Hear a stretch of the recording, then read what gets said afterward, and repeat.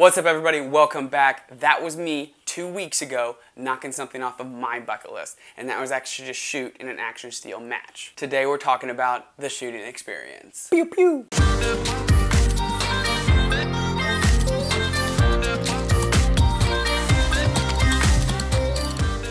I've been a proud shooter and gun owner since 2011. I have always wanted to do some kind of moving match, such as action or club steel, which is what they told me it was called, with the eventual goal of actually doing a 3-gun tournament, which is very similar to what you can see in some of the videos that I'll be sharing, except you now get to shoot with a pistol, an AR, and a shotgun. A fellow shooter actually let me know about one a couple of months ago. I couldn't go to that one, and so as soon as I heard that we had one on December 8th at the Central Florida Rifle and Pistol Club, I immediately put it in my planner. So what I want to do is just share a little bit about the actual experience I had out there, some of the cool stuff that I noticed, one recommendation I actually have for anybody that actually wants to do this as well, and then of course the cost. What did I actually end up spending out there? So the way all of this was set up was that we actually got broken up into different squads, and there was a total of 7 stages. Each stage had their own set of rules that were aside from the typical action steel and club steel rules, which I actually don't know completely. When I say rules, I mean things like making sure that when you shoot at one of the rectangles, you have to hit it twice. When you shoot at some of the circles, you actually have to shoot it once. There was even one that you actually had to shoot 4, then move and shoot the 4, and you could not step into the next box until you hit all 4.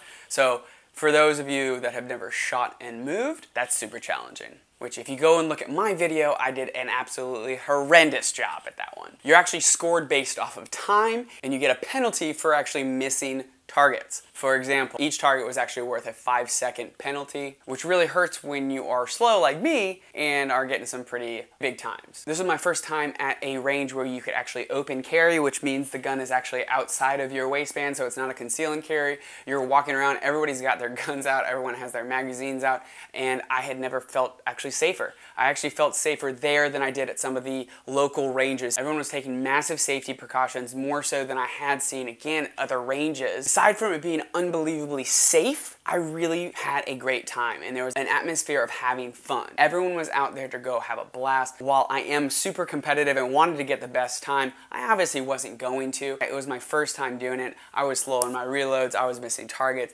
all of the above. But at the end of the day, I had a blast. I was super stoked, and I wanted to sign up for my next one. And just a side note, I'm big on personal development, and shooting a gun accurately is one of those skills that you have to continually practice to maintain that skill. Which leads me to my one big tip. I've been shooting since 2011, and so I'm pretty comfortable around guns. I have taken classes on how to actively reload, how to clear jams, and how to just get really comfortable with a gun going off in your hand. The other things that come along with that are things like muscle memory, to keep your finger off the trigger unless you're actually on target. Why is that important? I don't think I have to explain it, but I'm going to. As you can see from the videos, you are pulling a gun from your holster, and you're also moving with a live gun in your hand. So things like muscle memory, without you having to think that you're gonna keep your finger off the trigger, is unbelievably important to make sure that you don't shoot yourself in the leg and anybody else around you. So to my recommendation, if you want to go and do one of these action steel matches, do one of these really cool events, I would recommend going to spend some time at an indoor gun range, and I'd also recommend taking a couple of classes. Once you feel really comfortable around a gun and you feel that you do have the muscle memory to actually make sure that you're not going to misfire, go check out Central Florida Rifle and Pistol Club and sign up for your first match. So what's the damage gonna be? For anybody that's actually watching this,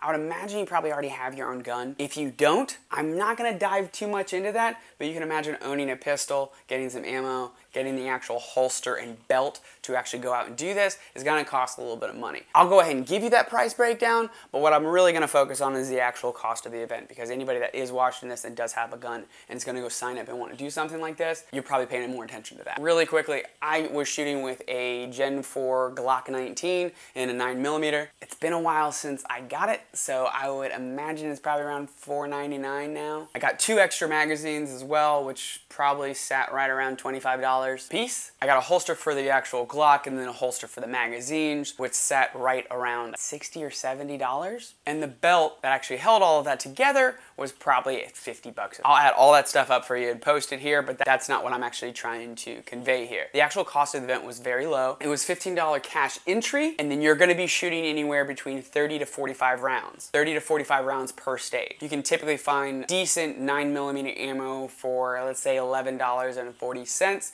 So if we do the math, you're sitting either at 210 rounds for the day all the way up to 315. You go ahead and do the math there. So for ammo, you're looking to spend anywhere from $41 up. I think I sat right at $60 for the day, not counting the entry. So all in for the day, I only spent $75 to go out and knock one of my bucket list items off. A big thank you to Central Florida Rifle and Pistol Club for having excellent facilities and great volunteers. I had a blast out there for the weekend and can't wait to come back. If you are thinking about going and doing this and you have this on your bucket list as well, make sure that you're relatively comfortable with a gun and then go check out Central Florida Rifle and Pistol Club and sign up for the next one. I also put 4 of the 7 stages I got to shoot, and so if you would like to see that, the actual stages and how well I did or how bad I did, you can go ahead and follow the video here. There's a lot less of me talking and a lot more shooting. If you liked this video, go ahead and press like.